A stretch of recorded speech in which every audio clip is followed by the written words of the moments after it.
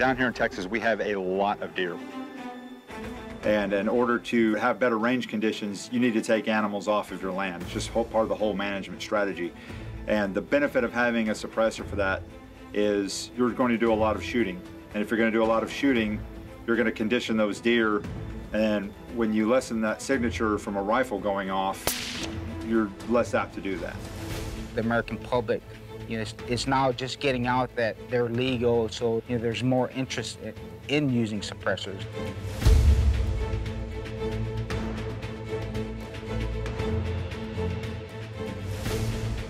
Many people ask me, I thought these were illegal, and they've never been illegal. You just have to go through a couple more steps to own one.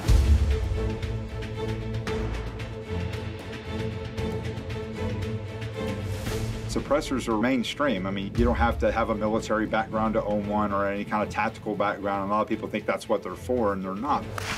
They're for shooter enjoyment. I'm gonna probably be shooting about, I don't know, I've got it set for a 200-yard zero. Just like with any hunt, when you show up, most outfitters are and guides are gonna ask to see if you can shoot and see if you're zeroed in, usually at 100 yards. We screwed on our suppressors and shot, and the guides that were standing around, they all had their fingers in their ears, and we shot, and they took their fingers out, and they kind of looked at each other and said, do that again. When these guys showed up, I kind of knew what was going on. Seeing what these suppressors do, from my standpoint, hearing protection, this changes the playing field right here. It was good to see those guys turn on and all of a sudden they're like, yeah, I want one now. You can just see the light come on. They can automatically think of the application that they could use that for, and that's why we do all this. A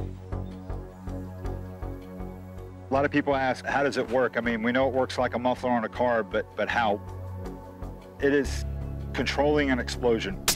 When you torch off a rifle round or a pistol round, you're creating an explosion inside of a chamber, and that gas has to escape somewhere.